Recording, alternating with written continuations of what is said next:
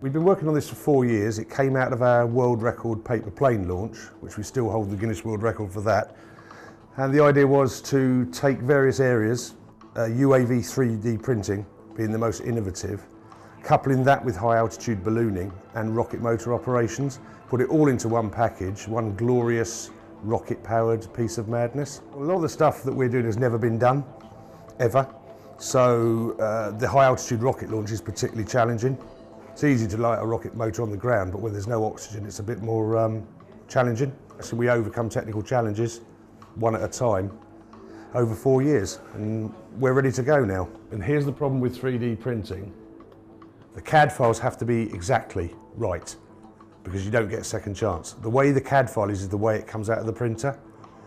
This process is quite expensive.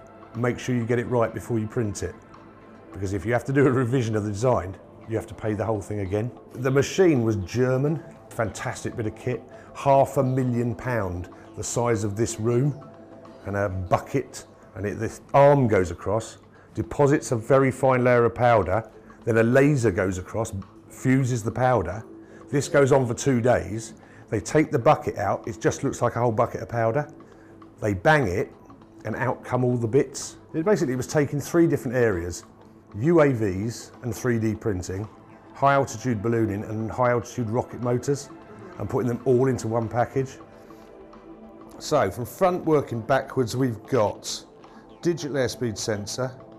There's a Raspberry Pi camera under there attached to that. This is the Raspberry Pi rig.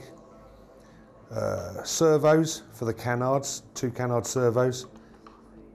Autopilot GPS and magnetic compass.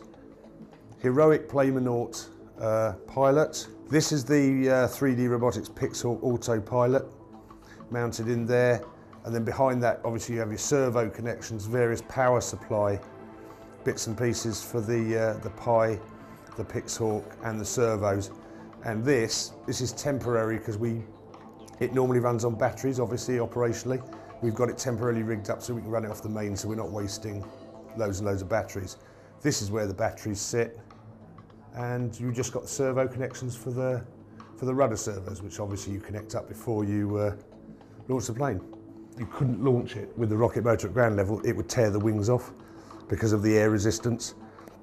So that's where we've done a lot of software, simulations and testing on the autopilot. They also do simulations of the autopilot and how that's going to work, and they've done a virtual model of the plane, and they will use the actual autopilot to fly that in a virtual environment.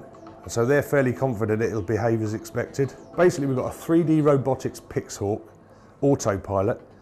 It's a standard off-the-shelf autopilot. Because it's open source, you can go into the code and you can program it yourself. That's what our guys are doing. They actually program the Pixhawk via a Raspberry Pi, and the Raspberry Pi we've got on board is also running the camera, the plane's camera, and it also acts as a tracker, a radio tracker, which is handy if you want your plane back if it happens to get lost.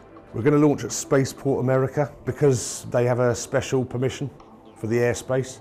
This is a unique mission, so you need a proper environment to do it in. There'll be about 8 of us going, and then we have a team of 6 people from Edge Research Laboratory in America who are high altitude ballooning specialists, and they're going to help us out with the launch and the radio tracking and everything. So it's a big international effort.